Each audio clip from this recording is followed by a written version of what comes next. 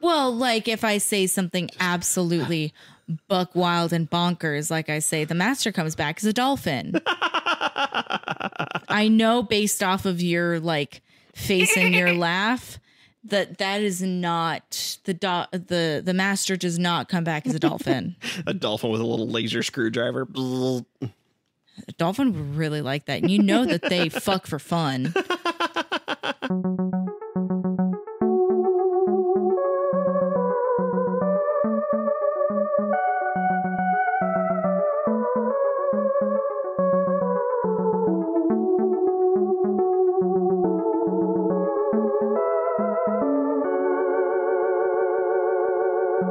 Hey everybody, and welcome back to a very special episode of Who Is My Doctor? Who is my doctor? Who is indeed. I am your host, Zach, and I know a lot about Doctor Who. And I'm also your host, Cassie, and I don't know a lot about Doctor Who. And it's our 50th episode, Cassie. Woo!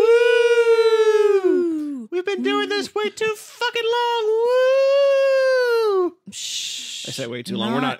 We're only 2 doctors deep. We got 3 more to go right now, baby. Not long enough. Actually, 4 more to go. Yeah, this is the end of David Tennant's run here. I didn't deliberately time it out for this to be our 50th episode when we set out, but by episode 35 or so, I realized that it would be, and I was like, well, no changes can be made to the schedule now. I know.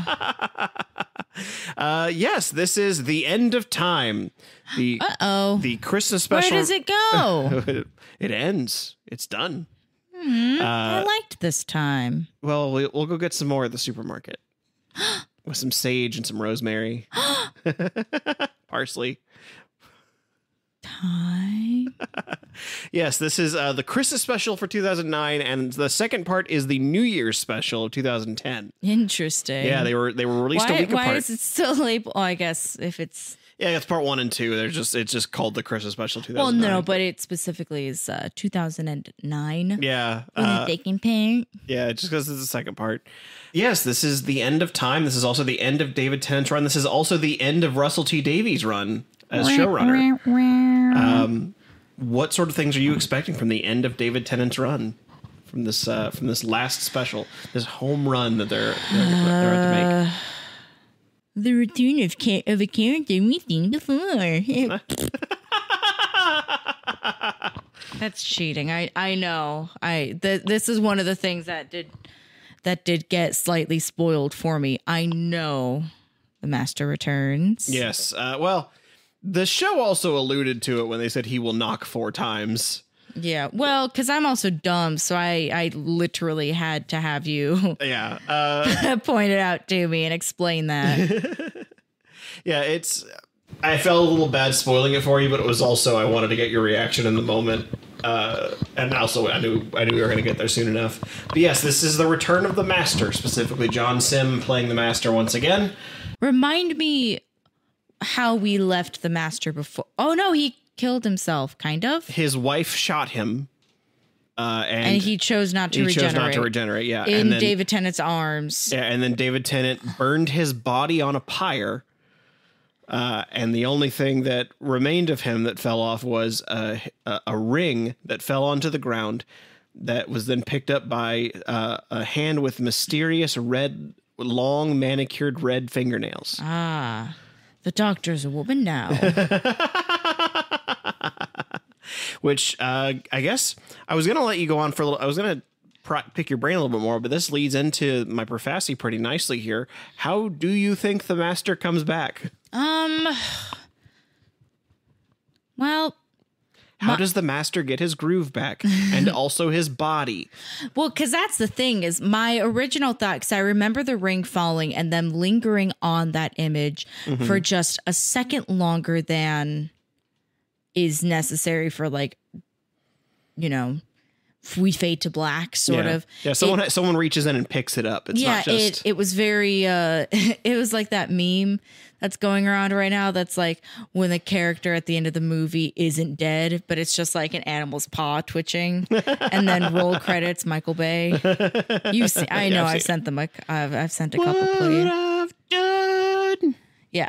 So my immediate response, or my original thought, was that the ring is like how Time Lords have watches that have like their memories and their Time Lordness stashed away. My first thought was that the ring has the Master's like Time Lordness stashed away, and that he would come back then as a different body, in a different body. Okay. But since you've already told me now that it's still John Sim, I don't know.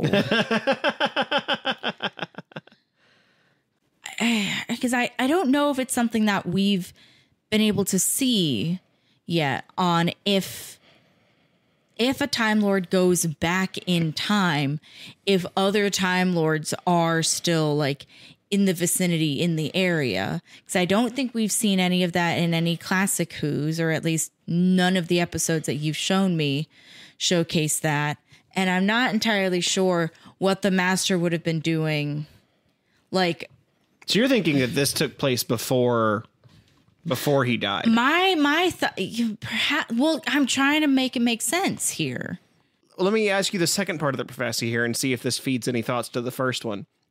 When the Master comes back, he comes back kind of wrong. Yes. Nazi. He comes back as a Nazi? Yeah, that's wrong indeed. He comes back I'm just very curious. Tan and with a tuft of blonde hair. Ah! So if any thoughts as to how the Master could come back, and also how he could come back wrong? Well, because then we go into like, he is reformed, but he's reformed like partially as himself, but partially in a different body. Like I'm imagining, like, follow me on this journey. I'm imagining like a Franz Kafka, like giant cockroach person, but with the face of John Sims. Okay, we could take that answer. That's what you want to go with. But we've also never seen anything like that happen in Doctor Who before. So, without spoiling much for you, I will say this special is fucking buck wild. I don't know what substances Rusty Davies was taking when he came up with this, but it's going to feel real different from the rest of the show in a way that I'm not sure you're prepared for. So that literally leaves everything out on the table. Yeah. I am looking at an I Spy book of possibilities. So I'm like, you can really just throw spaghetti at the wall and feel out what you would do in this scenario, because it's a little wild what actually happens. Do I get points then if the answer is just a little bit vague, yeah, but it's I'm okay still with that. in the ballpark? Yeah. Okay. Because if there are unlimited possibilities, like I will even give you a point if you're close enough. Like there's a few, because it's a little wacky wild what we're getting at here. The other option that I had was, if he's still being performed by the same actor, then it's not unlikely that he could be like in the body of a robot, something like that. But that makes a little bit of sense. So just to give you a little bit of help, I'm also saying that for how the Master comes back wrong, there's a few different ways he comes back wrong. So there's a few different things you could say, and I would take all of them. Or I would take any of them, might be the better way to phrase that. I don't think he is in his like regular body. I definitely think he is in the body of something else. Okay. And how do you think he gets put in that body then? I don't know, Zach. I'm throwing spaghetti at the wall right now. Magic. Yeah, fucking, that's where I'm at. You're literally giving me nothing to work from. I don't have any other context. We've only seen like 4 seasons of this show, and never once has a character come back except for Daleks, who are cockroaches, I guess. And just he comes back as a Dalek. They just keep appearing. I don't understand how Daleks keep coming back, nor would I understand how the Master keeps coming back. I will also say that in previous seasons, the Master has come back with no explanation. He has died before, and he comes back anyway. And they usually don't even bother explaining it. Them doing it this time is kind of a novel approach. Yeah, so I don't know. I'll just say this then. Just say whatever you feel, and then whatever, if you're close enough to it, we'll give you the point at the end of it. Dolphin. It comes back as a dolphin. Sure, Okay. why not? You seem to laugh at that response. So we'll say he comes back as an animal. Okay. His voice is silly. Okay. He Picasso's himself. His eyes are in the wrong spot. He's a potato head. He's a potato He's got head. his angry eyes just in case. What else is a possibility in this fucked up time world? He's a ball of energy just floating around. He's only voiced by John Sims. You don't actually see his face. Tell you what, just keep saying whatever feels good to you, and if any of what you say is right, you'll get a point. I'm going to. That's dolphin before he comes back as a dolphin. Robot. I don't know if I said a different body. He comes back in a different body. Yeah, I'll just kick Robot. Dalek. He's a Furby this time. Did I say? Oh, I said ball of energy. He's an amorphous ball of gas. It doesn't make sense. The Time Lordishness leapt from his body when he was burned in the pile. It went into the ring. It turns out he does come back. He is just he is now taken over the body of his previous wife because she was kind of a pushover. Doormat wife is now the master. Are any of these making sense? You've certainly thrown a lot of options at the wall. He's a cat now. He's a cat now. All right. And so do you have any theories as to how he might come back? I already said some. No, not like in what form. What was the process that brought him back? I said his Time Lordishness leapt out of his body and leaked into something else. I think I said it just like that. All right. He was hooked up to a potato clock and transferred his everything into that. Like GLaDOS from that Portal 2? Just strapped into a potato? I don't know that reference. That's amazing that you just picked that you like nailed that one on the head, though. I'm so into potato clocks, Zach. You don't even know. How are potatoes conductive of energy? You tell me. The starch in them, I believe, carries an electric charge. That means anything can be Yeah, a lot of things can be a battery. Potatoes just have a lot of it, so they can last long enough to be like marbled there's a at. lot of water too. Yeah. So like a watermelon could be a battery. He comes back as a battery. He comes back as a watermelon. He's a watermelon guy. He's a thumb. He's one of Floop's Fooglies. Oh. He's doing the voiceover for Beyonce in a Austin Powers movie. He's Nathan Lane this time. You've seen Goldmember, right? Mm-hmm. Okay.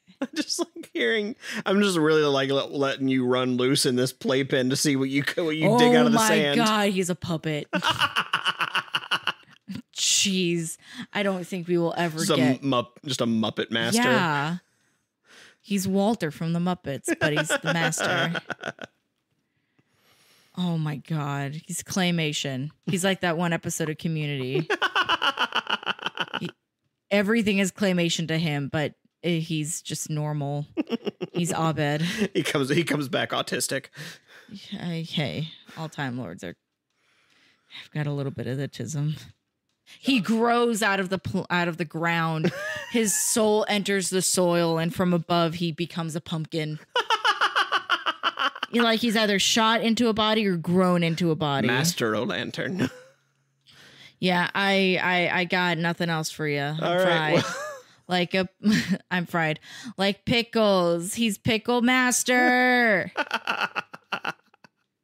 Well, we'll find out if any of that was true as we watch The End of Time Part 1. Oh my God.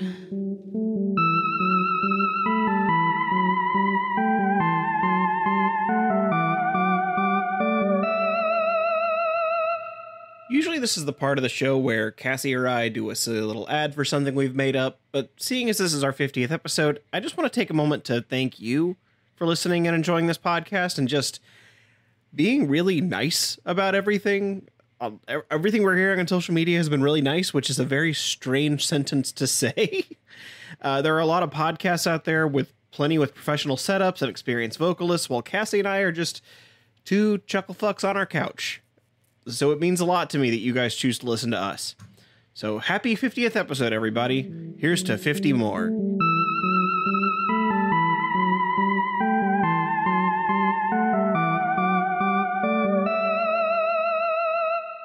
And we are back from the end of time, part 1. Okay. Okay. No, I'm fine. I'm really okay. I told you this one feels real weird. Like, he had a long time to prepare this one, but it really feels like he made this over like a weekend.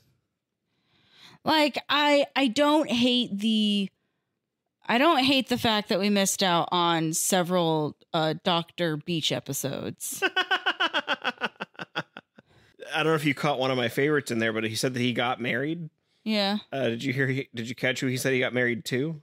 Queen Bess? Which is Queen Elizabeth's the first name. Because he comments that they call her the Virgin Queen. Well, implying he fucked Queen Elizabeth. I thought they hated each other. I mean, maybe that's why. Maybe he isn't very good at it. Queen Elizabeth the First. Doctor. What? My sworn enemy. What? So we'll do the Professy real quick here, because I don't want to. I got 2 points. I'm gonna say I got 2 points because he did get his body shot into another body.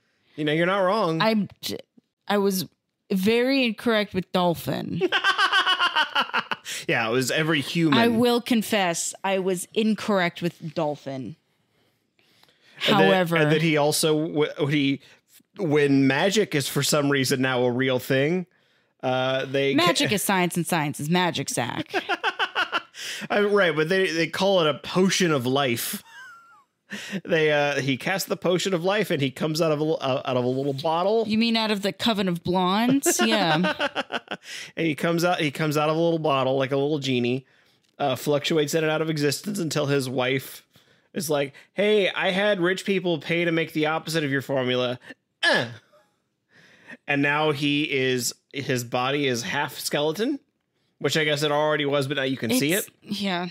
And it's like half corporeal, half electric skeleton. Yeah. He has electricity powers. He can fly. Yup. And he only wear a hoodie. And he's really hungry all the time. And he eats like a Smeagol.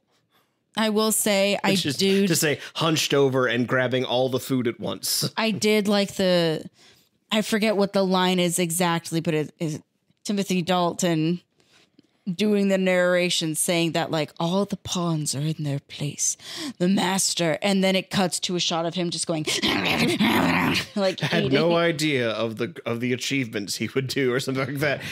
He's just in a tube with a bone. Yeah, it's like, that's so fucking fun. Make this man more feral. I think I had asked you while we were recording to as you see him acting this way, remember Roger Delgado. And you had made a pretty apt metaphor. Yeah, that he is a possum. Delgado is a fox. In more ways than one. And he really is kind of a possum with the way he keeps going, ah! They give him a whole like turkey. A whole Costco chicken. Yeah, it's a bigger bird, but I made the comparison that that's me with Costco chicken. Think he ate the wishbone? The last scene is of him just like eating the little bits off of a bone. I will say yes. I'll give you 2 points. You were close enough with when you called him a ball of energy, because I would count that as him having his electric powers. Yes, I would argue for that as well. And then when you said that he gets shunted into another body, you are technically correct. He got shunted into everybody. Yep. Breaking news. I'm everyone. And everyone in the world is me. I'm president. President of the United States. Look at me. The only ones. They're now it's no longer the human race. It is the master race. Which that was where the idea for the episode came up. The idea was a pun based on master race, and they worked backwards from there. Yep. They went, who would know about this? The Ood.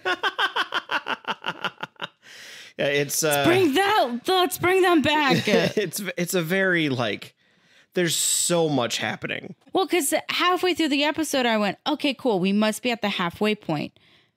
But it was only halfway because there was it was another moment that the narrator had come in and was when you say speaking. We must be at the halfway point, you mean we must be at the end of this part one. Yes. Okay. Okay, cool. We must be reaching the end of this part. Nope. We were only halfway. Yeah. It's this is giving finale is coming up, but turns out I was wrong. Yeah, they had so many places for Timothy Dalton to start giving narration. And I guess just to remind you that he was at the beginning, because at the beginning you don't see a face, you just hear his voice. And in the middle part you see his voice, you see his face and hear his voice. Yeah, you see his face and hear his voice. And at the end they reveal who he's been the whole time. He's a Time Lord. And the Time Lords are returning. And he does one big actor spit. He really does. It's very some visible expectorant in that one. But the Time Lords will return. Right after we just saw the Doctor freak out that he's the last one. Yeah, he was worried he's the last one. Well, now there's a whole planet full of them. Yeah, it turns out we're doing this for Gallifrey. I do. It is kind of funny that the way that they change into the Master, though, is just by shaking their heads real fast. Yeah. Everybody except Wilf, because he's in a protective bubble. He's in a glass case of protection. He's in a glass box. To preserve his collector's value. Yeah. The Doctor and Donna. Donna was okay. Yeah, because Donna is half Time Lord now. Is Dr. Donna. Yeah. She's mentally she doesn't remember that, but physically she's still Dr. Donna. So that's a good. How fucking scary though. To watch your mother and fiance turn into the same strange man that you kind of sort of recognize, or at least kind of sort of recognize that this man is bad news. Yeah. I mean, granted, I think the reason you could tell it's bad news is because when they change back, they immediately start doing a maniacal laugh. And they're doing a worldwide evil laugh. Here, just loop it. You do it, I'll do it, and then you can just loop it in post. Ready? 1, 2. Wait, hold on. I have a scratch. I have an itch. Okay, 1, 2.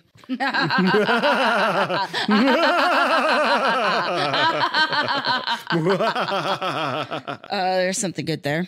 Yeah, it's very much because you would see them run out of the house and look at another one hey, you're me too. You're me too. And then someone else. We're all the same. It's one of the reporters in the White House press conference room was a bigger dude. So when he turns into the Master, he just has big old blazer flippers. Yes. Some people's suits are too big. Some people's clothes are too small. One thing that's kind of funny, they definitely made an error with it in post, but I don't know if you caught it. I only catch it because I'm an effects guy. They replaced that guy's daughter with the Master, and she was wearing heels, but for some reason she is the same height as John when she becomes the Master. She's still the same height as all the other Masters, despite wearing what is clearly 3 or 4 inch heels. Yeah, I didn't clock that. Because they had put his head there and didn't put together he should be 4 inches taller.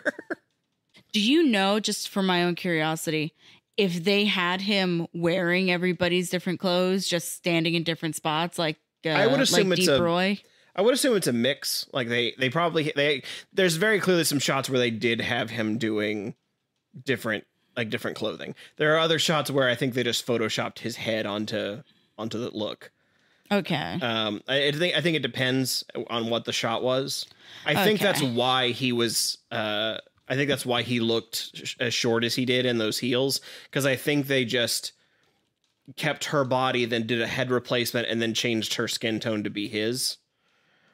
Yeah, I don't know for sure, but I assume that's why either that or they could have like had her standing there. Well, just because it was a close enough shot that I would think that for that, and it's Oh no, I meant there's a wide shot. That's where you can see it, where you can see your feet. I don't know. Obviously, I don't know the finer details of it. No, but I would just assume any it's of the hybrid. wider shots, I would assume that it would be a head replacement. But any of the close up ones, I would hope that they would have done a deep Roy and just replaced him. Yeah, there's definitely somewhere they did a deep Roy. Let's get into the Profassi a little bit here. You mentioned Donna already, and she's the first question on my Profassi. Is that at the end, when we last saw her, she started remembering things, so getting glimpses of her life with the Doctor. What do you think happened? I did specifically catch a shot of the adipose, and that alone would make my brain explode. Or the giant spider woman. I can forgive her. It's the adipose that I would not have been okay with. So the first question for your Profassi of episode 2 is, what happens to Donna as she starts to remember things? Head explode. Head explode? No. Her mind gets blown. Oh my God. Her mind definitely is getting freaked. Chris Angel shows up. As the master, though. But he's still, somehow his hair is black and also very long. Still wearing eyeliner. Yeah, he's floating. Walks up a ladder horizontally. It's such a cool trick. Still don't know how it's done. It's probably wires, but let me believe in magic. Let your mind be freaked. I love my mind. But how is her mind freaked? What happens when she remembers stuff? I don't know.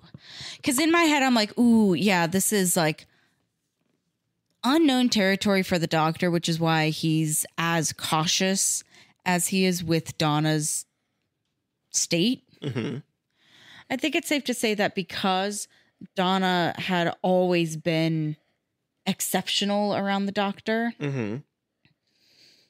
that for whatever reason, she will probably be okay. Like I think that the Time Lord DNA that was like infused into her is enough to protect her. So I don't think she'll snap right back into like her old self, but I also don't think she's at risk for having her head explode. Okay, so you think there's something in between. Okay, I'll take that as an answer. That's fine. Yeah. And then the second part of the Profassi is a little bit more intense, I suppose, of a question. As you know, at the end of this story, David Tennant regenerates. Spoilies! I mean, it's a spoiler, but they've also been setting it up the whole for a few episodes now, and you know that's the end of the season. Spoilies! Which character causes him to regenerate? Oh no, Wilf. You think it's Wilf? Or Donna. Wilf or Donna? Yeah. Now pick one. I know. I would feel bad if it was Wilf. So I'm going to say Donna. You would feel bad if it was Wilf, so you're going to say Donna? Yeah, I feel less bad if it's Donna. All right. So, well, Wilf is a British national treasure. Needs to be protected at all costs. All right. Well, in that case, the Profassi for part 2 is that as Donna remembers things, she won't die, but she also won't become the Dr. Donna again. And then at the end of this story, Donna causes the Doctor to regenerate. We will find out together as we finish The End of Time. The end of time!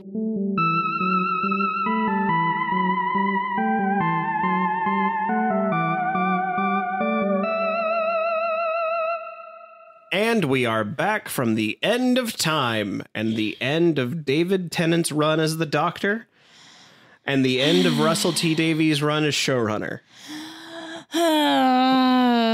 What's the feelings you got right now, Cassie? Kind of mixed. Really? Yeah. Why is that? Yeah. I don't know. It's just, it did feel a little odd that the back third of that episode was just Doctor and Friends reunion tour. Yeah, it was their reenactment of the Return of the King.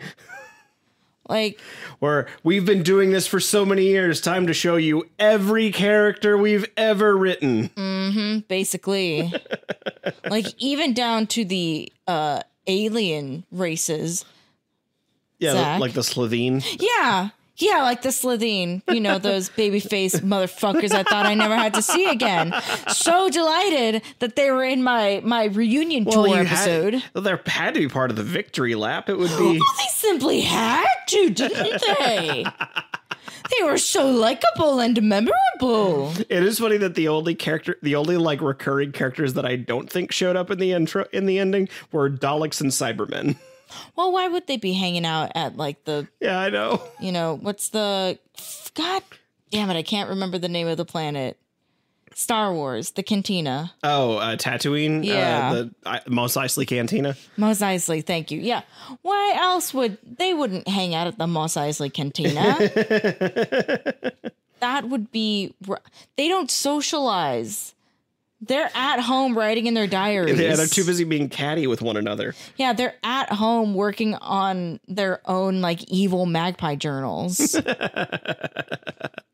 Yes, that was the end of time, and I do agree that it does feel a little excessive. Well, particularly since the jumping to the end of the episode, you do see, or David Tennant has this wonderful moment with Wilf, where, you know, the prophecy says that he will knock 4 times. And the entire time you're like, surely it'll be the master. The master is who causes the Doctor's regeneration. Yeah, the knocks are in his head. It's like, that's this whole thing. It's upsetting to me, the fact that happens and the Doctor has this long, dramatic monologue, and Wilfred has this beautiful little monologue as well. And then nothing happens for like 20 minutes. Yeah, he gets to travel across time a few times, say bye to all his friends. Yeah, there is a part of it where it feels a little like, aren't you supposed to die sometime soon, Doctor? It feels like it has the same energy as somebody who announces that, you know, their last day is coming up. Mm-hmm. My last day of work is Friday, but then the boss calls them in to work Saturday and Sunday as well. I was like, man, I thought your last day was We had Friday. A party on Friday. You said Friday was your last day. What do you mean you're still here? I've already started my morning process. Get the fuck out. And that's how I felt. Or I was like, oh man, he's curled up in the fetal position. His small, teeny, tiny man. But then when he looked back up, I went, that's the same hair. Those are the same hands. I've gotten very used to seeing David Tennant's hands, which is a weird thing to be able to clock. And I feel like they were sort of doing a bait and switch there with him like hunched over fully like on the floor. Well, yeah, then don't have such a long, awesome monologue beforehand. Yeah. It felt odd. Well, what I mean by that is, so the Doctor generally doesn't regenerate the same way twice, or at least hasn't up until now. The first time he literally just faded from the first Doctor to the second Doctor. We never actually saw the second Doctor regenerate into the third. The second gets tortured by Time Lords, and the next thing we see is the third Doctor just falling face first out of the TARDIS. And some of it bothers me too when you think about past regenerations. Like when the fourth Doctor regenerated into the fifth, part of his death was falling from a big height. And you know what he fucking did in this episode? He falled from a very big height. He fell from a very, like, it was... He sugar glided off of a spaceship through a window and then landed tummy down on the floor. Yeah, belly flopped on this nice linoleum floor. That shit was a marble. You ever fallen? Not face first. You could have fallen ass backwards on a marble floor. Have you ever fallen on a marble floor? On your tummy? No, just in any regard. Have you personally? No, I have not. Because that shit hurts. Marble get extra hard when you fall on it. Yeah, it's one of those where that's the last third of the episode. You kind of just have to be like, okay, we're doing a thing here. We're saying goodbye to everyone because this part of the show is over. Like there is a very real part of it where it felt very epilogue-y. Yeah. Which, in a sense, it is kind of it's the end of so many things. It's not just the end of Tennant's run; it's the end of the showrunner. A lot of these characters don't come back, which is understandable. But also, do you know how cool and interesting that would have been? It would have been a less like cinematic entry for Matt Smith, but if he had popped up after being exposed to so much radiation as Matt Smith, or as the epilogue is going on, you notice subtle changes. He's wearing gloves because his hands are different. Yeah. Just I don't know how else they could have gone about it, but it just would have been interesting to see, like, oh, here changes are happening slowly but surely. Yeah, for sure. It does feel a little excessive. And there's parts of it where it feels almost like they had to come up with something just to even trim it down. Like suddenly Martha and Mickey are married, despite having really only met at the end of the Stolen Earth two-parter. Well, yeah, but they're both black, so they belong together. Right. And that's another thing where it's also like, wasn't she already engaged to Lucifer? They made Tom Ellis. Yeah, Tom Ellis's character. They had made a point in the middle of season 4 that she was engaged to Tom Ellis. She left with Mickey. Yeah, which is how you know that's how they're in love now. They were walking away together with Captain Jack. Oh, yeah. I mean, I'm sure he has something to do with it. You're like, now that I reminded you that, you're like, oh, say less. I get it now. Such a handsome man, such a classically handsome man. The face that launched 1,000 spaceships. Yep. The face of Boson, Illinois. Still angry. I'll die angry about that. So let's talk a little bit more about the story itself across both episodes. My first note was literally just Gallifrey. Time Lord lore. Whoa. Yes, the first, at least for the first chunk of part 2, you get your first real looks at Gallifrey. Looks like it sucks. Well, it's described in much the same way. Well, one, it's in the middle of war. Because what we're seeing is it at the end of the Time War, and basically this is their last gambit to get out of the Time War. The last gambit? What does that sound like? Whew, I'm about to make a name for myself here. Thank you. This technically speaking takes place before the Doctor kills all the Time Lords. This is the Time Lords basically trying to escape that moment. My understanding, and correct me if I'm wrong, is that this was the Time Lords' last ditch effort to offset their problems onto a different planet. Sort of. It was more that they just needed a way to get back into the universe out of the little pocket dimension the Time War had cordoned itself off into. Oh, I understand now why it was a bubble. Imagine a bubble, but don't. It's not a bubble. Yeah, but imagine a bubble. It's a pocket dimension. Gotcha. And so the way that what the Time Lords' plan is that they realized that they can't win the Time War.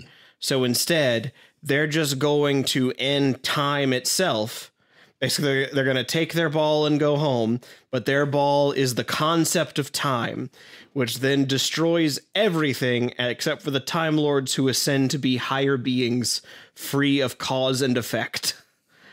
And corporeal forms. And the Doctor went, "Excuse me, I happen to like the universe.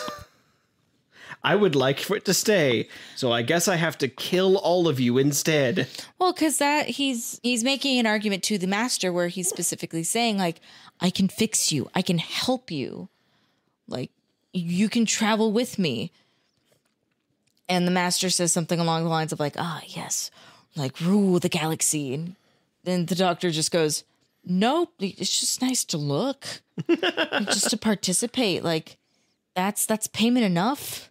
Mm-hmm. It's just being part of the galaxy. And you do see this like almost very human side of the Doctor just through that statement alone. Because he's also really trying to reach out to the Master. Yeah.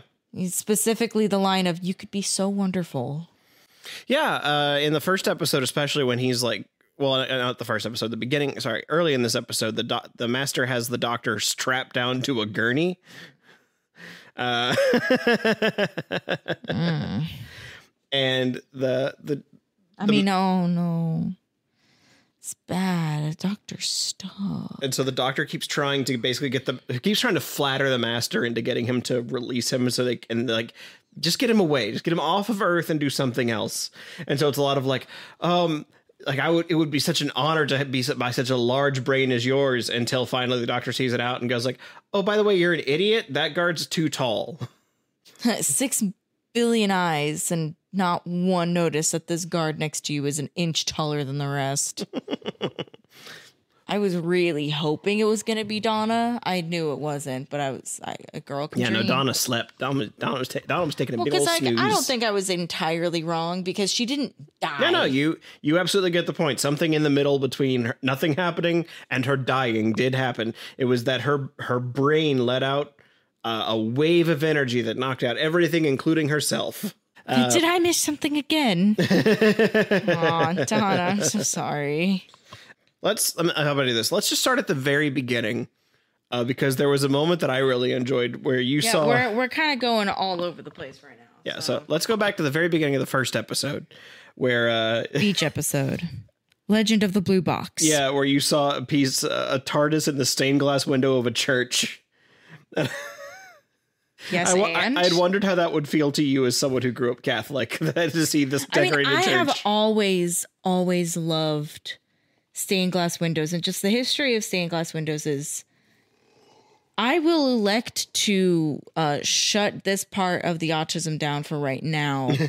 We simply do not have the time, but that is one of my favorite things about extremely old, specifically Catholic buildings, is the use of stained glass, because it feels very lavish, and especially in cathedrals and, you know, a lot of places like that. Like, yes, you do want something that's very lavish. This is a house of God, literally. God resides in those spaces. So, you know, of course you would make these gorgeous windows that, in order to make the color stand out, technicians would pee on the glass. So most of the stained glass is piss glass. Which I love so much. And, you know, it's depictions of the Bible, and, you know, later on, or like, then when they're in castles, it's depictions of the royal court, or, you know, still biblical figures. It's angels and doves. And, you know, now it's just kind of shapes. If you see stained glass, especially if it's modern, it is whatever the artist wanted to make. TARDISes. And yes, so there is a part of me that's like, I would absolutely flip my lid if I went to church again. There was just a TARDIS, like just not front and center, but just like off to the side, just like over the bishop's shoulder. Like, no one else is noticing it, but for some reason you are. I would absolutely lose my mind. That would cause me to go to church again. Ironically enough. Just so I believe in David Tennant. Our Lord and Savior. Which is ironic. I do believe in doctors. I do. Which is really ironic, considering that he's literally a fallen angel in Good Omens. You also seem to be really happy that this story featured the Doctor's companion being Wilfred Mott. I do. It's about time Wilf got a treat. Wilf got to shine. Yeah, as soon as he like walked his way onto set with his little beanie, and you were just like, yay! Well, because I knew that we weren't going to have the Donna. We weren't going to have Donna resuming her role as the companion for this. I knew that we weren't going to get that, because that wouldn't have made half a lick of sense in the context of what has already happened to her. Spoiler alert, I know that those two fuckers come back for the specials. And I'm so bothered that I won't know why until much later.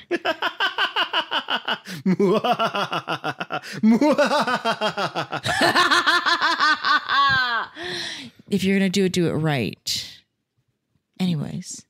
It's not mwahaha. Have you ever started a laugh by going mwahaha? No. When I'm feeling evil, I do.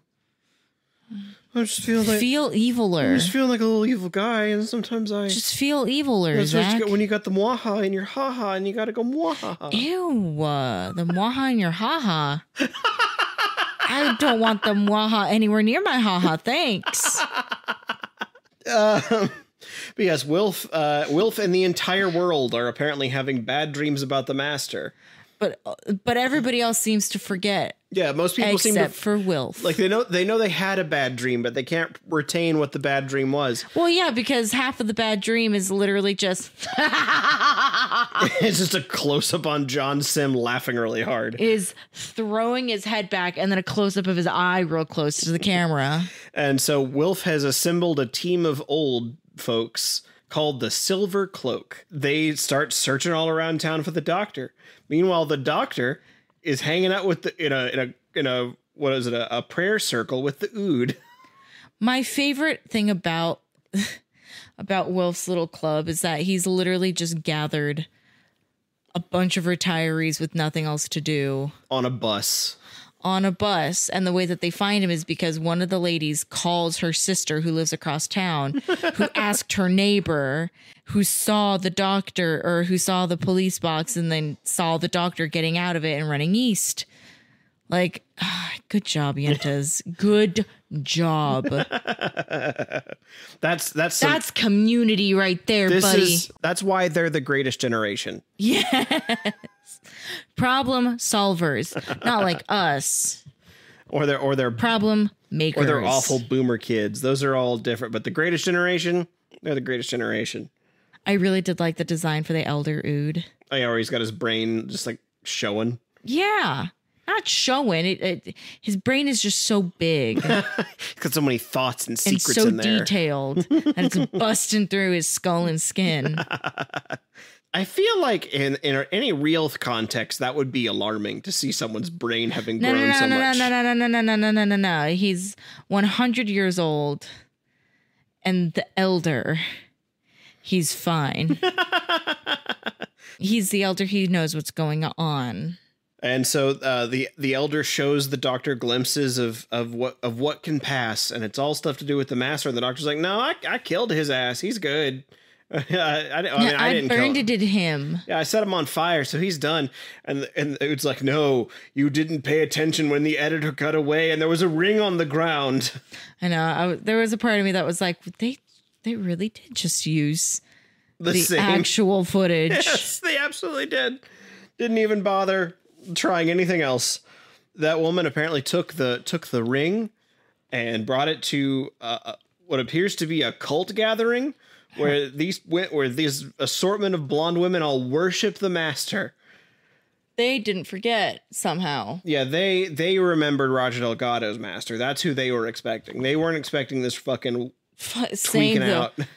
This weasel. Yeah, this stoat of a man.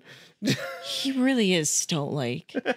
Like, in a way where I had even said it early on. I was like, if John Sims wasn't so damn charming, I would hate the Master so much more.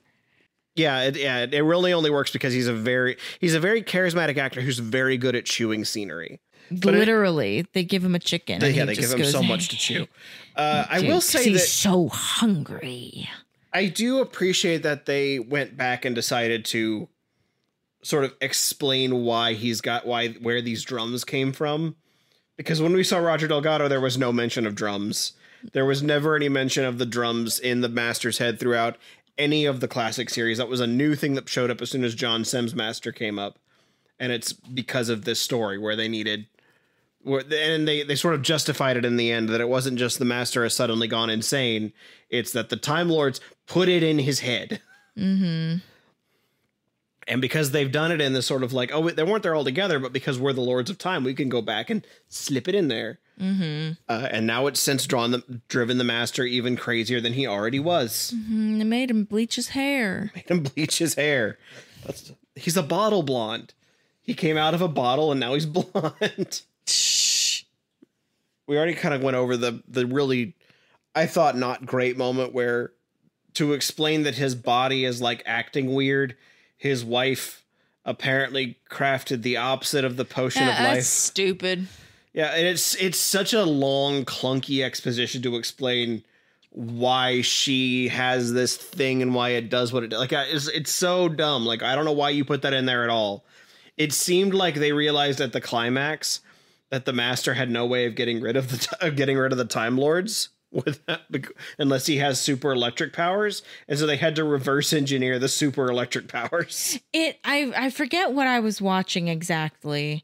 It might have been a reel, but it was the writers of South Park talking about like the difference between good and bad writing. And it's like good writing has like this thing happens, which then causes this thing to happen, which then causes this other thing to happen. Yeah, but then the inverse of that is this happens, and then this happens, and then this other thing happens. Yeah, the Matt Stone and Trey Parker, I believe it was a college lecture they did where they said the only two words that should follow any like story beat is therefore or but, as opposed to because that means that your story is like being led from one thing to the other, as opposed to, you know, bad writing, which is exactly what you said. And then this happens. And then this happens. Yeah.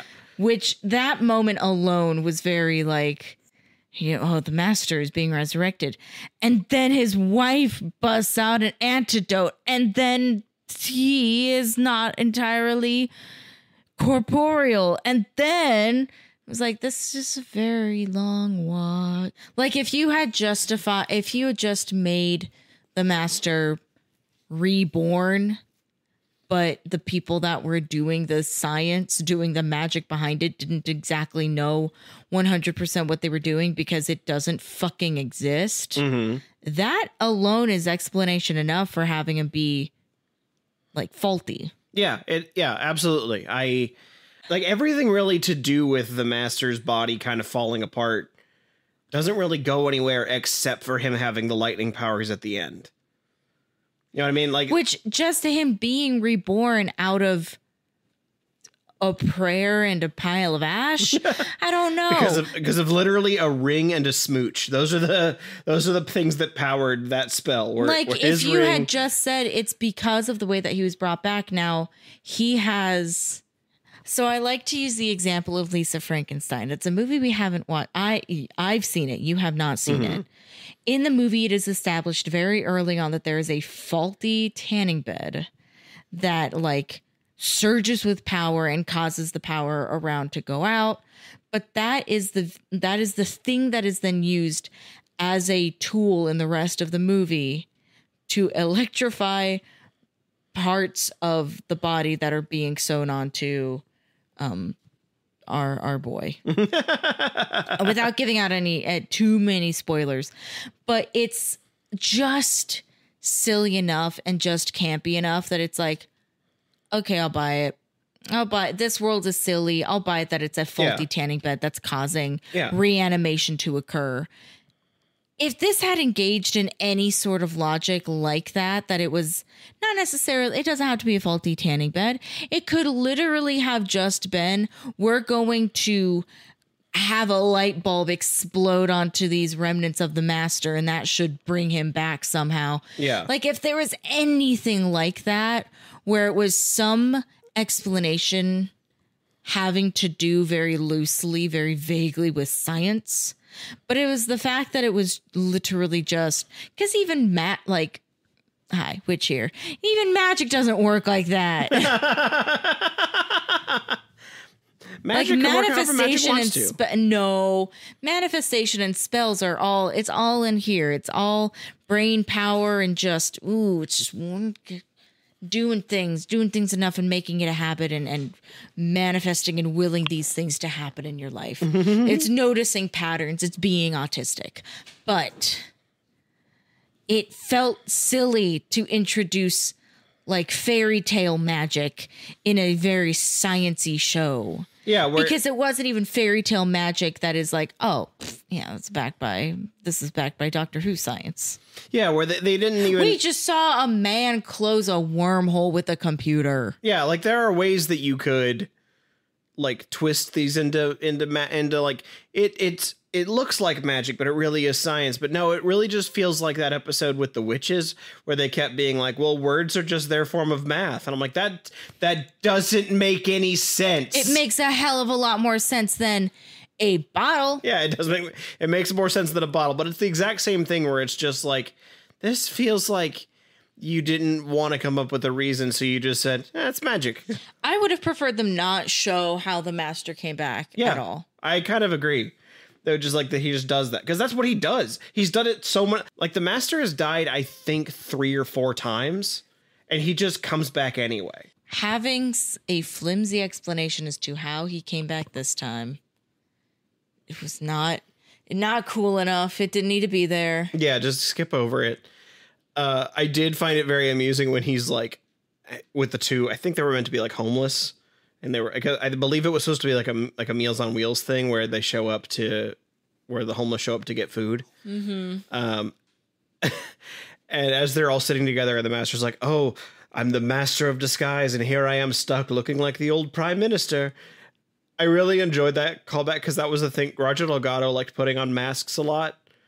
But usually it's really obvious that it's him because he's Roger Delgado. Yeah. And so that it's very funny to me that he's like, oh, I'm the master of disguise. And now I look like I have the same face as always. It's like, you always do that. You always look like you just put on sunglasses sometimes. Yeah, but in this time, he bleached his hair. This time, you bleached your hair. That's as much as you ever do. And he wore a hoodie the whole time. Yeah, he did wear a hoodie the whole time. Which I typically...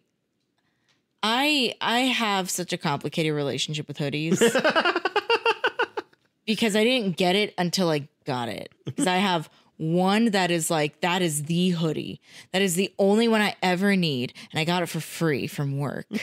I have a very similar story where I have one hoodie that I will only ever need. And I got it for free because you gave it to me. Yeah, because it was your Christmas present. Mm-hmm. And I bought it for you and then didn't bother wrapping it. I just threw it at you.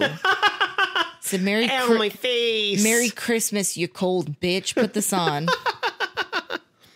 He made the hoodie work. That was where that was going. Yeah. I really just appreciated the fact that this version of the master literally just looks like an internet hacker. Just looks like he lives in his mom's basement. You know, you're not wrong. That is very much what he looks like. I know I've already dissed Redditors, but he looks like a Redditor.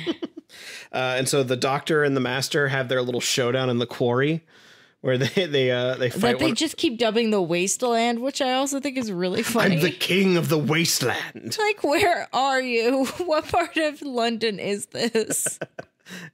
Like, I feel like you guys that's just where people work. Yeah, you guys are on an active construction site.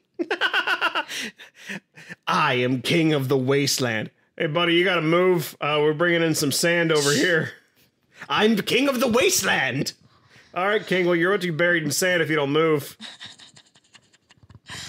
I mean, that's what it felt like.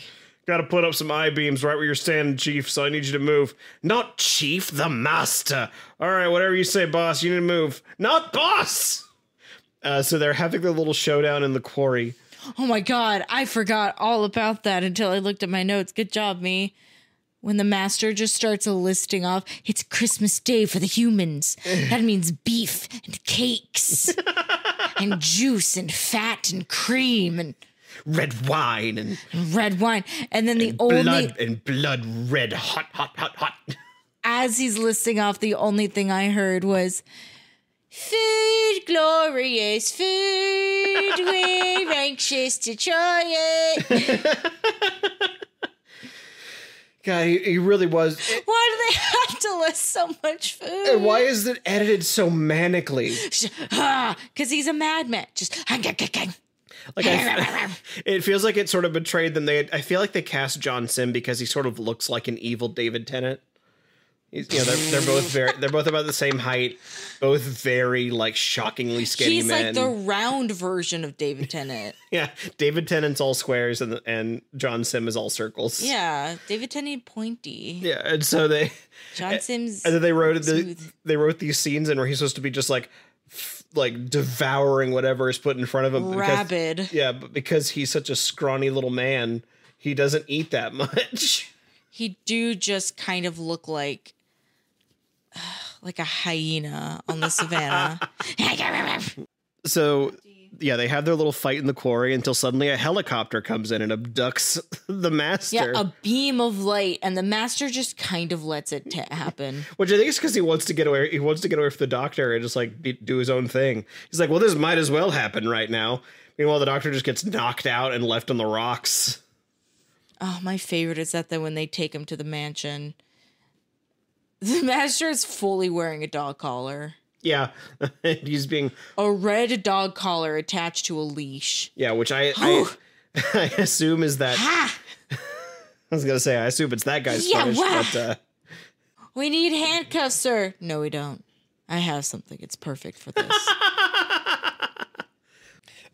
Yes, the master is abducted by Joshua Naismith, who is also quite a handsome man. Oof. I know him as playing John Jones, the Martian Manhunter from Supergirl. I don't think you've probably seen him in anything, but that's how I know him outside of this show. And he apparently wants to make his daughter live forever using this alien machine that they found that they've decided to name the Immortality Gate. Yep, that's his gift to his daughter.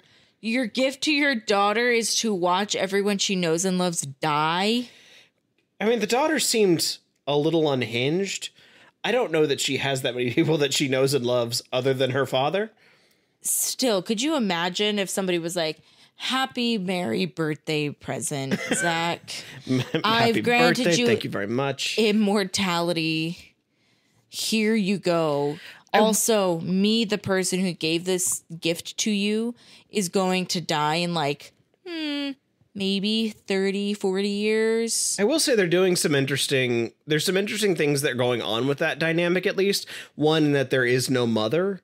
So you can presume that the mother has died, and part of this like immortality thing is in response to that. Can I say something? Sure. They didn't look like father and daughter. I fully thought that she was supposed to be wife until they specifically said daughter, and I went, huh. Yeah, I think sort of the idea was that they seem a little off. In that way. I only knew she was daughter because she was wearing pink, the color of youth and innocence. I mean, it doesn't help that David Harewood has a very old man young face. Yes. Yeah, he's got a very young face is kind of what I was going for. But old man. Yeah. Like he would make a perfect elf. But there is something to be said that, the story ultimately starts with the doctor also running away from his own mortality. Like when he shows up with the Ood, it's because he went on several adventures. And the Ood's going, it's too late, bitch. Yeah, you really should have gotten here sooner. We sent you the signal a while ago. Things are already in motion. Yeah, so there's definitely something. I mean, there's something thematically with that idea of characters trying to escape death.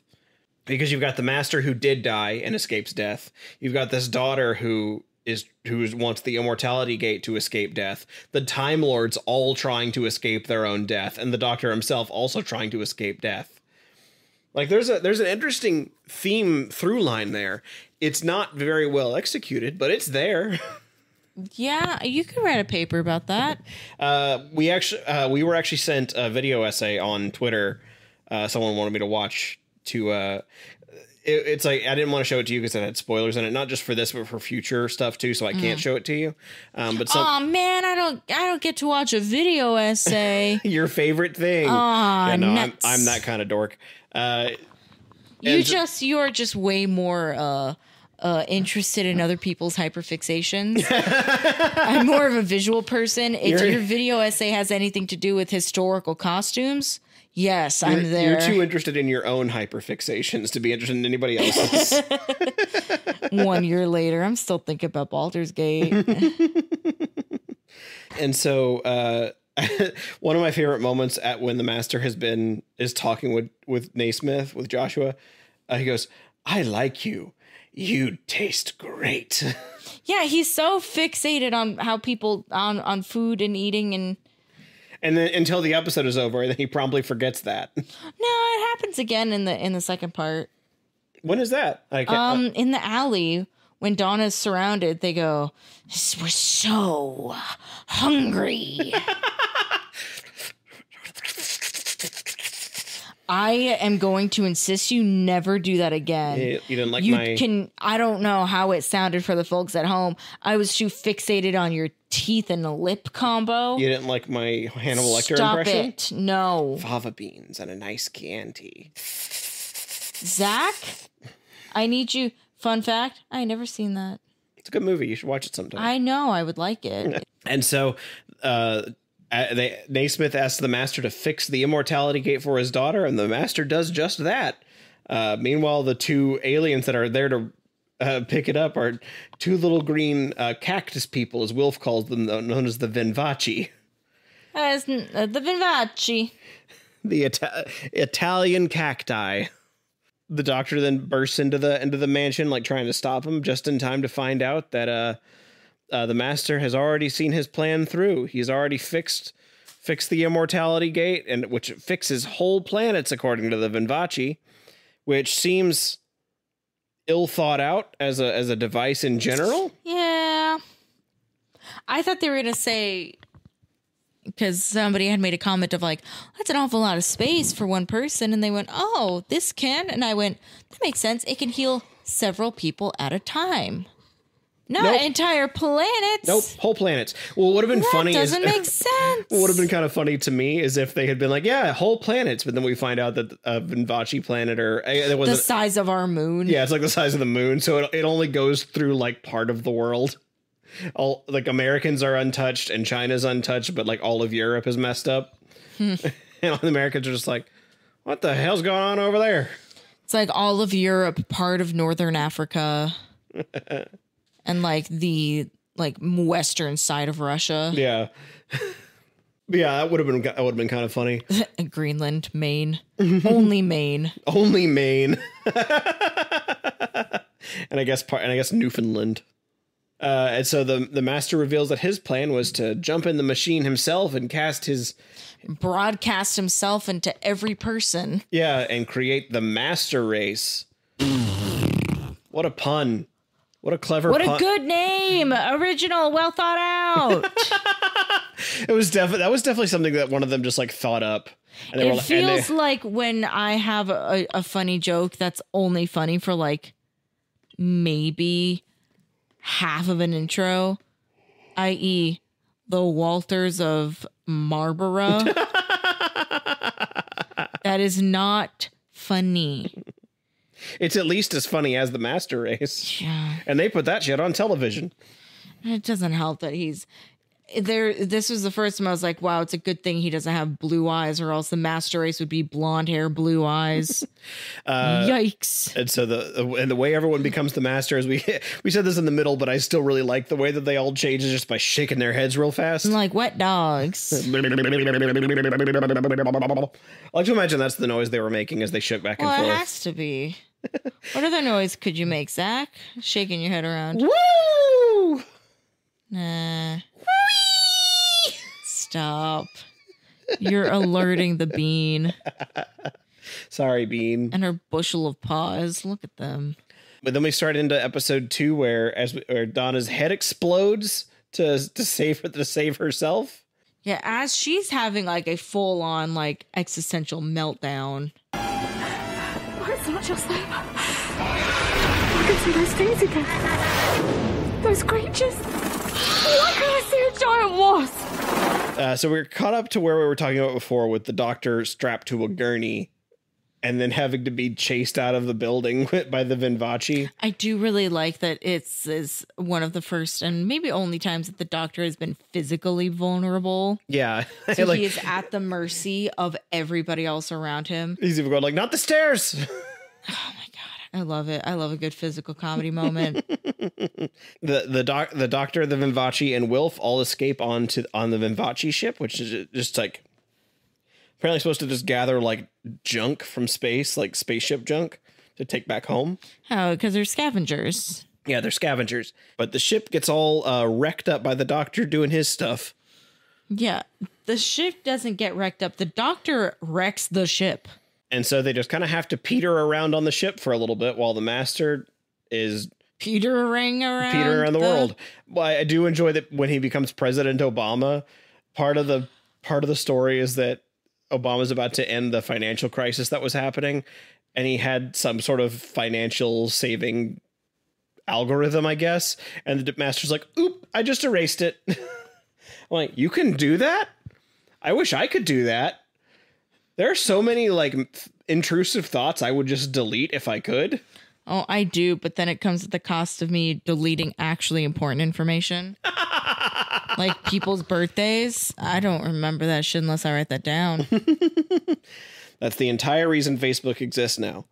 The nightmare I had as a kid where I was playing in the front yard and a person in a yellow bug drives up and just nabs me right out of my yard. I remember that clear as crystal. That just scared me so bad. Throughout both episodes, there's this woman that keeps appearing to Wilf and basically telling him what to do to keep the plot going. And they never explain who she is. Yes and no. Because you do see her at the Time Lord Council as seemingly a human weeping angel. Yeah, she's one of the only two Time Lords that voted against the action to basically destroy Earth. At the expense of their own lives. But she's also telling Wilf that he has to be at arms. Yeah, and to be prepared. I do find it kind of amusing that near the end of the episode, Wilf goes, "That woman, who was she?" And the Doctor just doesn't answer, which tells me they did not have an answer. No. I will tell you there are some fan theories.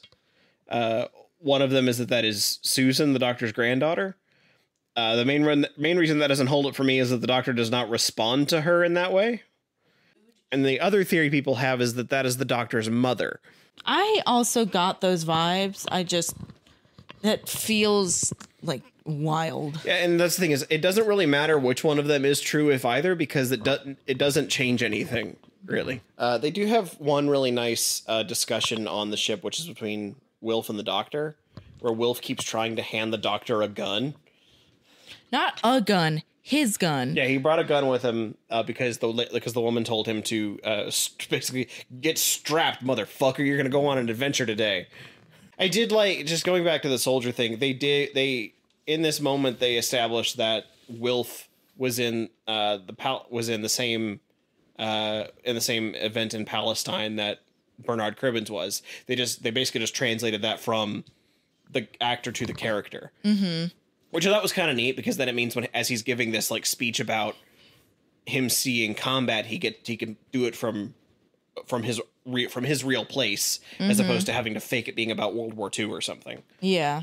Because I think they had kind of alluded to that being the case, that he was a World War II vet, and then this one they were like, no, we're going to retcon it so that it's the same thing Bernard Cribbins did. Mm-hmm. But they keep having this back and forth where Wilf keeps making these really strong cases of like why the Doctor should take the gun, like do it to protect yourself, do it to save the humans, do it like, because he does like, don't put the Master ahead of us, like we're better than him, he's a bad guy, you can't put him ahead of the entire human race.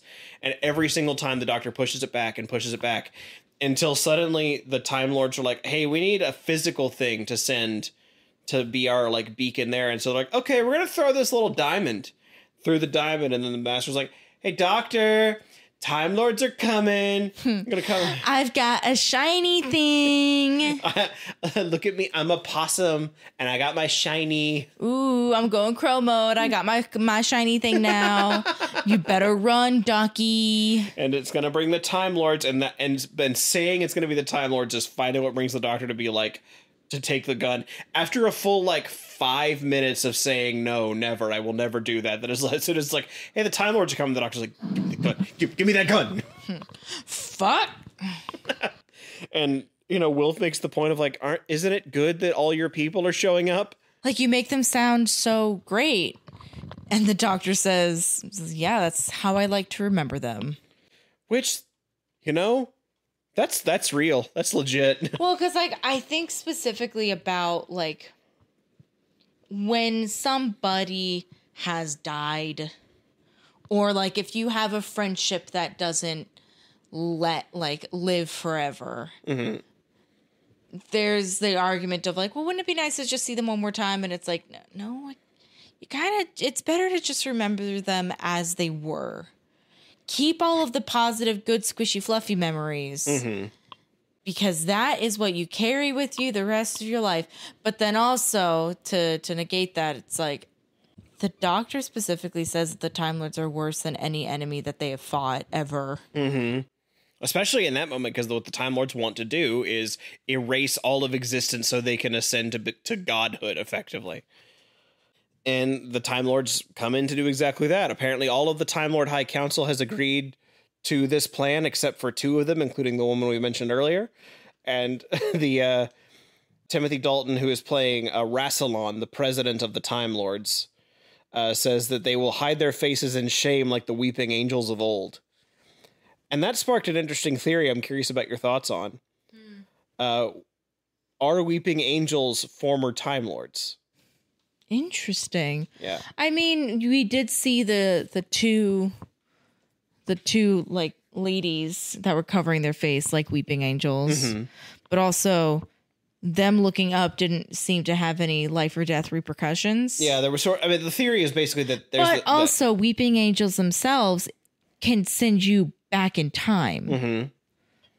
That's the theory is basically that becoming a weeping angel is sort of like the death penalty from a Time Lord.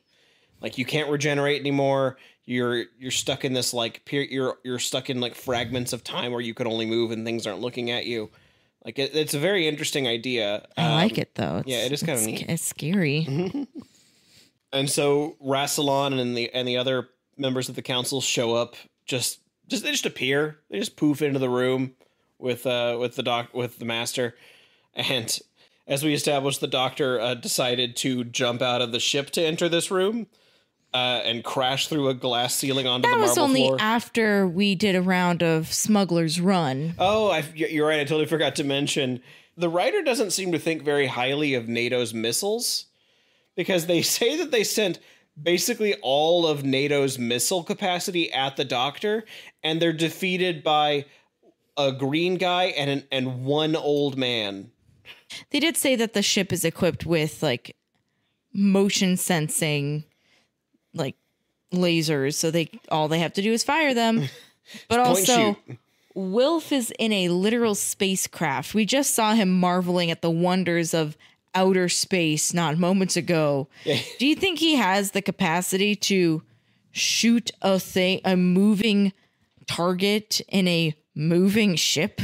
That is not moving laterally, it's everywhere, all around the place. But yeah, so they have their little shooting round of Smuggler's Run, and the Doctor jumps out of the ship and crashes through the ceiling of the building, landing hard on the marble floor. And I can't help, and I know I told you about some of the other ways the Doctor has died. One includes falling off an exercise bike. I thought it was a horse. No, he was on an exercise bike. Granted, it was the reason they had to do it was because Colin Baker, when he left the role, he was basically fired early and was then asked to come back for the regeneration. And he went, no, fuck you guys. And so all they had was the new actor wearing a wig. And so they shot him from the back, and then the TARDIS shook a little hard, and the exercise bike with him on it fell over, and he bonked his head real hard. But for some reason, falling off an exercise bike triggers regeneration. He bonked his head real hard. Yeah. Falling stories from the sky through a glass ceiling onto a marble floor does nothing. He's scrappy. Earlier in this episode, he was hit by lightning to the chest. He's scrappy. He must be, because good lord. And so the Doctor's immediately like telling the master about how bad this is that they're coming. And he lists some other things that are going to come across with the Time Lords, because the Time Lords won't just be the only thing coming across from the Time War. He says it's not just the Daleks, it's also, and I quote, the Skaro degradations, the Horde of Travesties.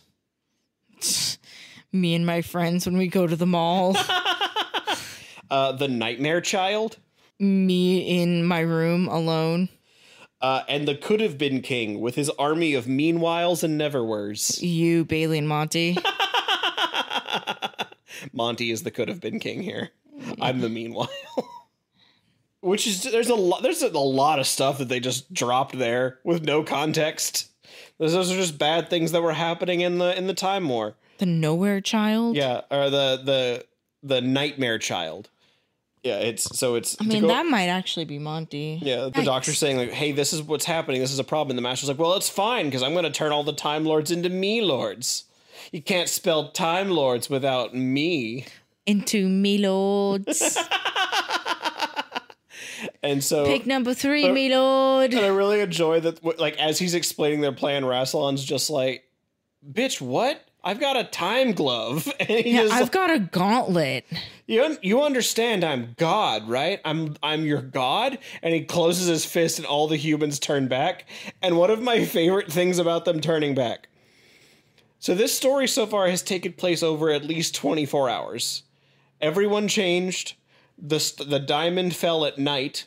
And then at the next day, the Master said, I've been working all night to acquire the diamond. So it's been a full day since then, but most of the people are still standing exactly where they were when they first changed.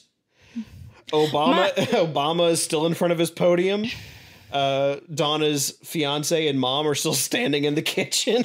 My thing would be that if it's the Master who is like controlling everybody, there is a good chance that he only has the ability to communicate with like 1 to 4 other like figureheads. I don't think they were like communicating in that way. Like, that wasn't like telepathic control of them. It was that they all became the same person. Yeah. So because even he did not move very far. Yeah. He did not venture far outside of the mansion. I just like to imagine that the Master that was Obama just keeps giving a presidential address from that podium for a full 24 hours. I mean, hell, I would. You don't tell me what to do. I will continue doing what I had been doing for several minutes. Like, all of them became NPCs and they just had to, they had to go through their cycles. Yeah, because that one lady was still on television after a day. It was just very funny that I don't think they just thought that through at all. They just went, okay, we have this footage already. We'll just play it in reverse. Not thinking about how, this should be like the next day. They should have at least like sat down for dinner. Some of them should have like laid down for bed. I just had a thought, Cassie. At one point, the Wilf asks the doctor if thing has changed even people in their graves, and the doctor's response is basically, yeah, it kind of did. Does that mean there are some Master babies? Just like some little babies in cribs, little toddlers waddling around in their diapers that just had their heads shake violently. Like Colin Robinson in that one season of What We Do in the Shadows. Exactly. Yep, I fully think that. and it was that they clearly all changed sizes. So does that just mean that he like just popped like and ripped open all those kids' clothes that are just like laying on the floor, or like burst open a crib? Yes. Wah. Goo goo gaga. Goo goo ga. Hungry. It's very good. Oh, Master baby. That is one sound away from a different. Hey, I'm just the Master baby. No. But you know that there are some people that were caught in the middle of that too. Are very shocked when they stood up and went, I did feel bad, though, as the Master is, after everybody's turned back into themselves, and he's angry with the Time Lords, just saying, you made me. You did this to me. You did this to me! All of my life! You made me! Like, oh, yeah, like they ruined you. Yeah. I mean, in fairness, he did just threaten to convert all of them into him as well. Well, yeah. But also, yes, that what they did to him is incredibly fucked up. Nature versus nurture, dude. Yeah, they went like, what if we tortured this child forever for hundreds of years? Because the Master is also very old. He's at least as old as the Doctor, basically. Mm-hmm. So You're talking 900 years. They decided, we're just going to throw this little taunting noise in the back of your brain. It'll torture you, but it'll let the rest of us, it'll let me feel better in a few years when we get stuck. It'll let us out. It'll let us out of this little room that we trapped ourselves in. That is so crappy. Yeah. But because of that, the Master fights Rassilon as Gallifrey disappears, presumably taking the Master with them. It's the Doctor standing in the middle between the two with a gun, having to choose between siding with the Master or siding with the Time Lords. Lord President or Master. And then when he ultimately makes his decision, him just saying, get out of the way. Yeah, I kind of went, duck. Where's the duck? I'm hungry. I just love get out of the way. Yeah. Because that is that is the ultimate, like, he truly doesn't want anybody he does not want to actively kill anybody. Mm-hmm. He will have other things do that for him. Yeah, it was very, there are very good beats in this story. It overall is kind of a mess, but there are still good beats in it. And that is one of them, where the Doctor is having to seemingly do this mental dance back and forth as he has to choose between these two impossible options. Because he doesn't really want either of them to win, but at the moment it seems like one of them will have to. But yes, as Gallifrey disappears with the Master and Rassilon fighting, it appears that the Master faded away with Gallifrey. So who knows if we'll see him again. You know. Well, you don't know if we will or not. No, I don't. And the Doctor is left on the floor realizing that he made it. He's still alive after all.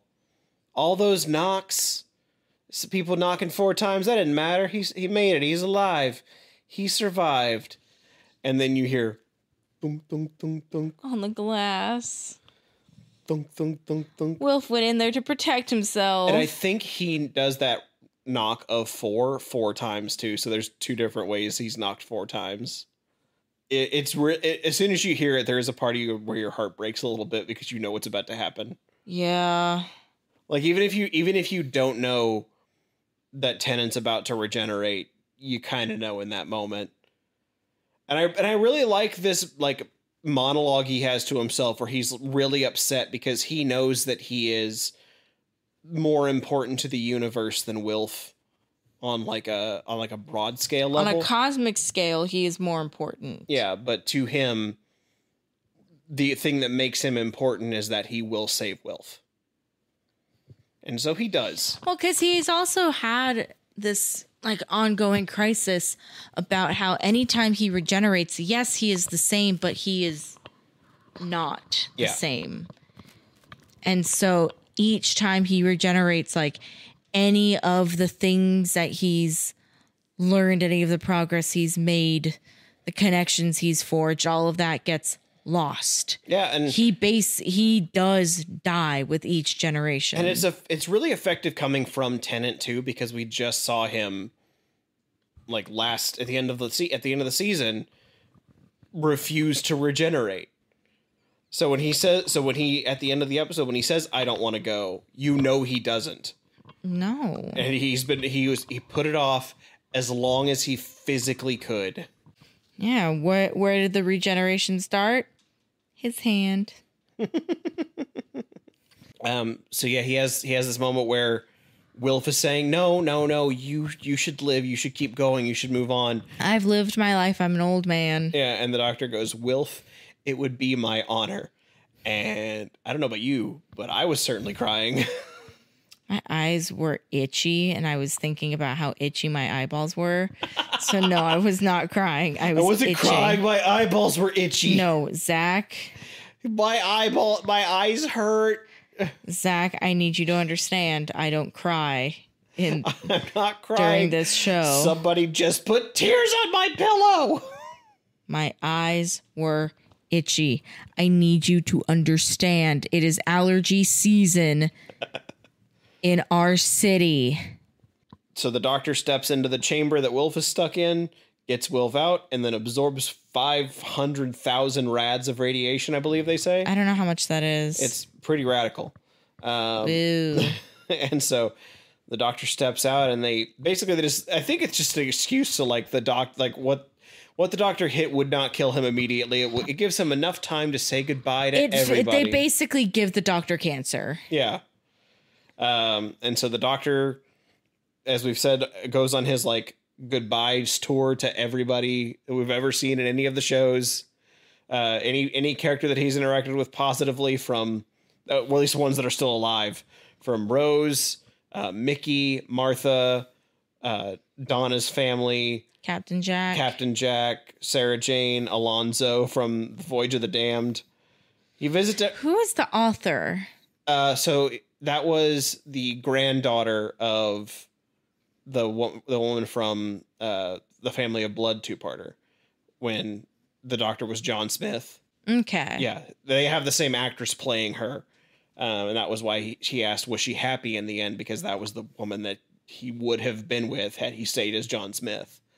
I thought it was a nice touch to bring her in. That was sort of a surprise. Mm-hmm. Because I feel like that was from Davy's perspective, I think that was one of the most important episodes they had. Yeah. I really think that was a nice one to bring together. At the end of the goodbye tour, he sees Rose and Jackie, and Jackie walks off to go get drunk and presumably sleep with somebody. And the doctor says hi to Rose. It didn't really seem like he wanted to say hi. He just sort of convulsed involuntarily, and Rose thought he was had drank too much for New Year's. And then Rose reveals that the year is 2005, the year she meets Christopher Eccleston. You're going to have a good year. You're going to like almost die a lot. But then at the end of it, you're going to turn into a god for a minute. That'll be kind of neat. And then you'll go to another planet with your dad. Yeah, you'll go to another dimension with your dad. Sealed away from all of your friends, only some of your family. And then later on, I will give you a clone of myself. Oh, wait, sorry. The parallel dimension stuff is next year. So you're going to have a really great year this year. Next year might suck a little bit, though. The doctor realizes he's regenerating, and he makes his long walk back to the TARDIS, where an Ood shows up to say, the universe will sing you to your sleep. Hello, I'm the universe, here alone on this snowy street. Here, let me hook up my waterproof shower speaker to my shirt lapel. It has Bluetooth to the rest of the universe. So if you only hear one voice, just know that we're all perfectly in sync.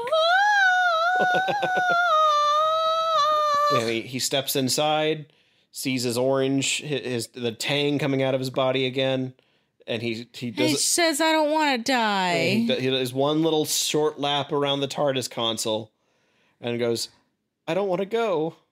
I don't want to go." Aww. And then explodes. And then in an instant turns into Matt Smith. Yes, Matt Smith, the youngest actor to ever play the Doctor.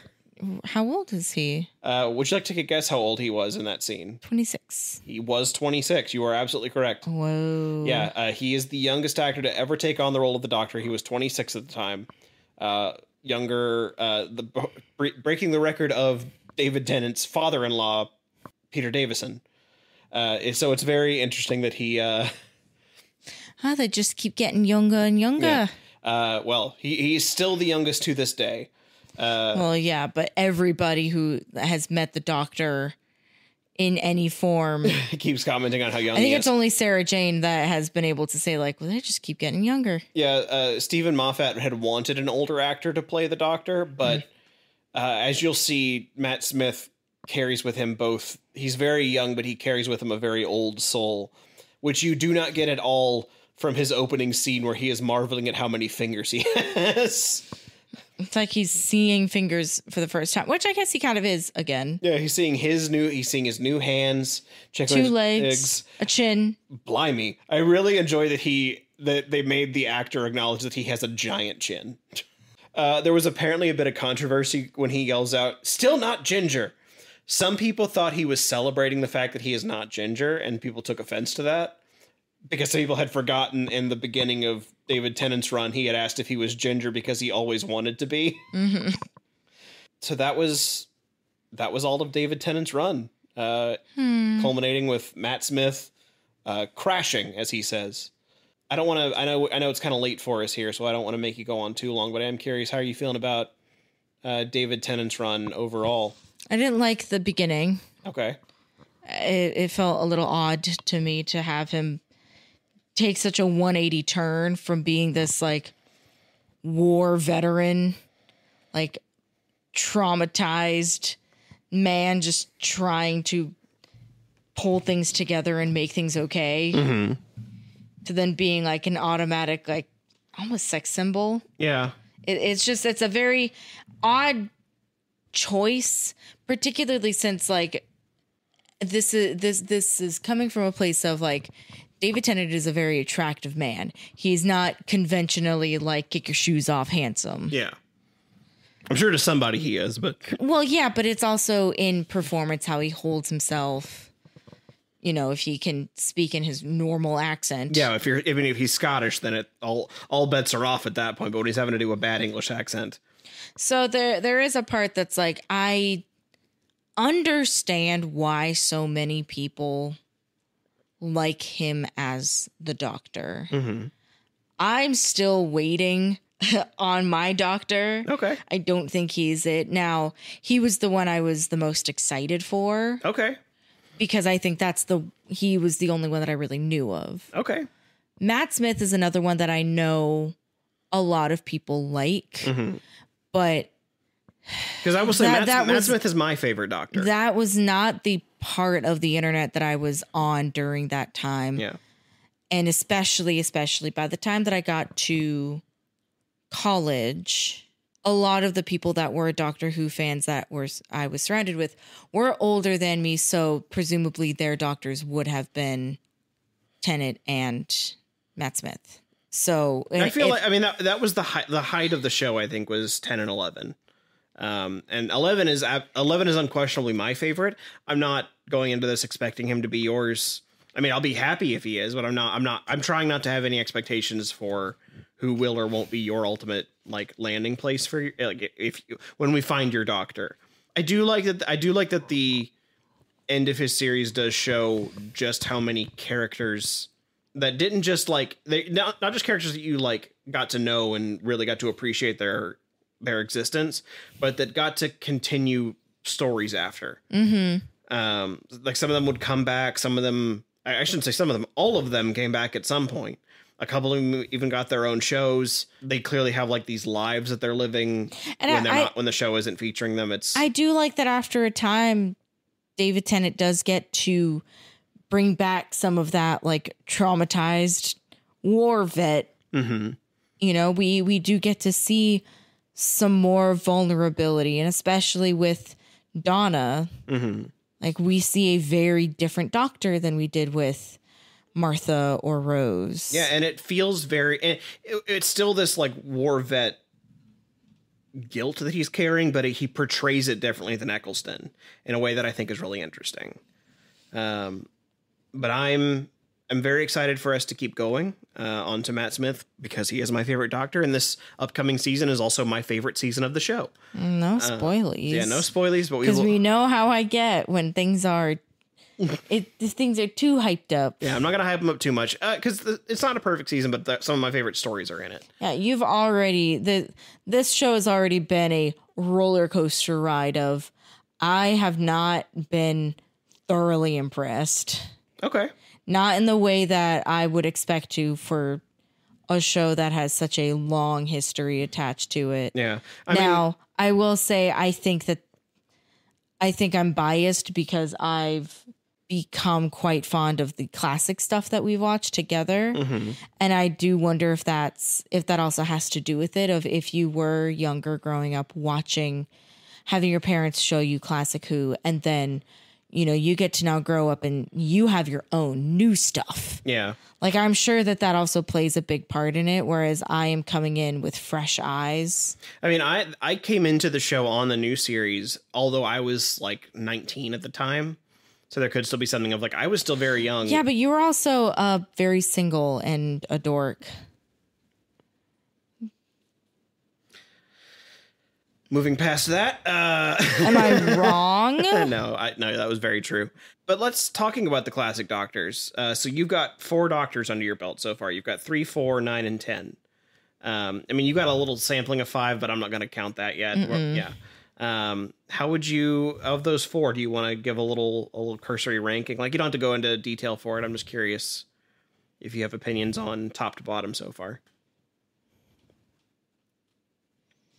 No, not particularly. Okay. They're all just kind of in the same... Just kind of in the same vacuum. Okay. Like, aesthetically, 4 has been my favorite, but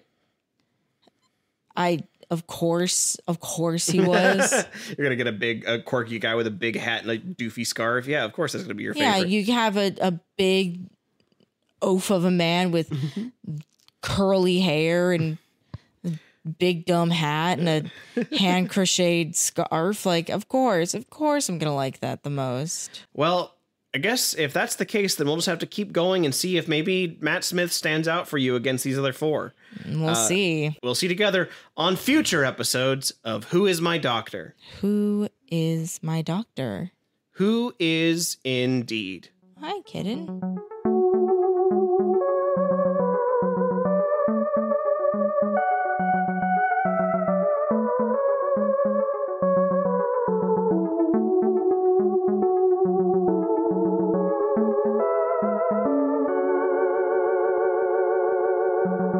50 episodes, 4 Doctors, so much more to go, and I am really enjoying this ride that we are all on together. I want to specifically thank friends of the pod, Tony Goldmark, host of Escape from Walt Disney, and Jesse McAnally of the Cheese Wheel podcast for being substantially larger podcasters than we are and using their precious podcast time to promote our silly little show in these early days. It has been so helpful to us, if even just in boosting our fragile egos. You can also help us out by subscribing to this podcast and giving us a like or 5 stars wherever you're listening right now. Even Podbean. We see you little Podbean freaks out there, and we appreciate you. If you're a social media freak, you can find us on Twitter, Blue Sky, Threads, and Instagram at WimDpod. That's WIMDPOD. Next week, we get to start the journey of the 11th Doctor, my doctor, Matt Smith. So we'll see you next Tuesday, because even after Regenerations, your Tuesdays are still Who's Days.